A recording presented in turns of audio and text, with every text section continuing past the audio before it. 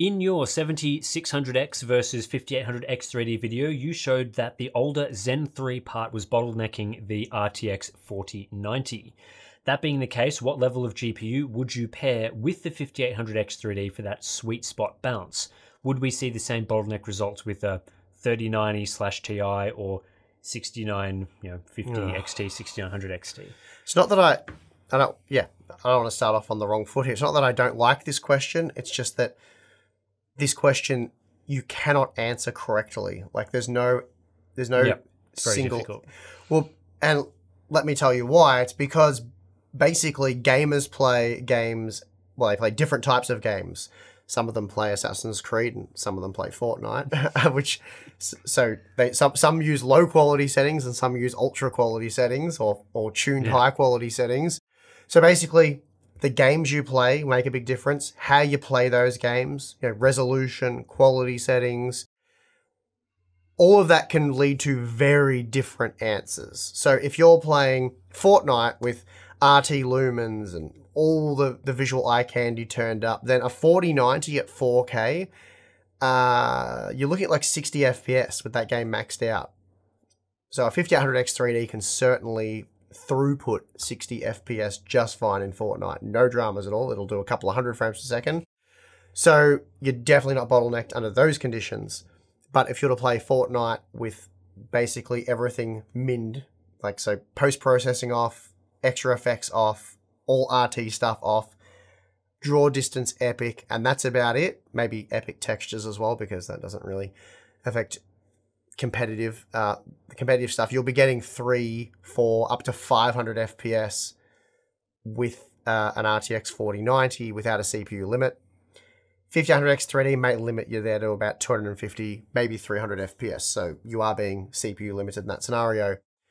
So as you can sort of see, the answer depends very much on the type of games, type of gamer, all those kind of things. So if you're playing your Cyberpunks, let's say without RT, because RT obviously hammers the frame rate right down, can increase CPU requirements, but it gets even more complicated there. But let's just say Cyberpunk on high to ultra, Assassin's Creed, Odyssey, all those sort of things. Really, a 5800X 3D is going to be okay with a 4090 at 4K. 1440p, you will want a faster CPU if you're wanting faster, higher frame rates. Like, I think there was an example earlier given of F1 22. Like, how many frames do you need in F1 22 to enjoy it, even in a competitive setting? I'm sure 144 is fine. You're not doing flick shots. Yeah. You're not peeking your opponent. You just drive. Don't want to sound like it's simple. It's very difficult, but you're driving a car on a track. I don't think that requires more than 200 FPS.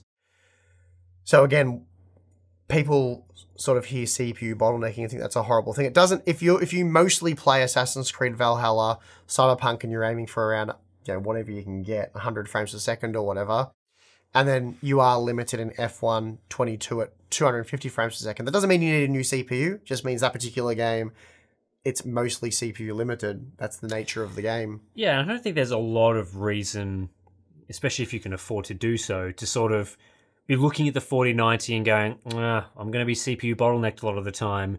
May as well drop down a tier, because it's so hard to even determine what situations you're going to run into that bottleneck. You may be playing Fortnite knowing that you're going to be CPU bottlenecked, but then future game comes out, you're really interested in that for maybe multiplayer, maybe single player, and suddenly you're not CPU bottlenecked on your 4090. And then if you're limiting yourself and sort of going, I'm just going to drop down a tier or drop down 2 tiers because I don't think my CPU is good enough, you may find that you're going to be GPU bottlenecked in some situations. That's kind of the difficulty, as you were saying, between all these different scenarios.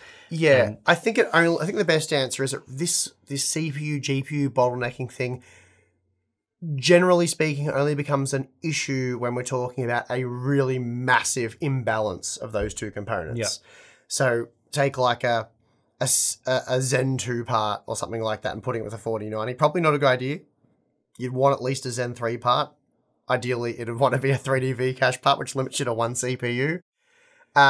Because the 4090 is just so brutally fast. And realistically, if you're not using it at 4K Ultra, you are going to run into CPU bottlenecks. But yeah, I think within reason, like a 5800X 3D is probably fine. Anything a lot slower than that, you probably don't want to put a $1,600 GPU with it. Let's be honest. Yeah. Anyone with like, you know, a Ryzen 5 2600 probably didn't spend $1,600 on their entire computer. So the conversation becomes a bit redundant at that point, a bit silly. So that's I think that's my take anyway.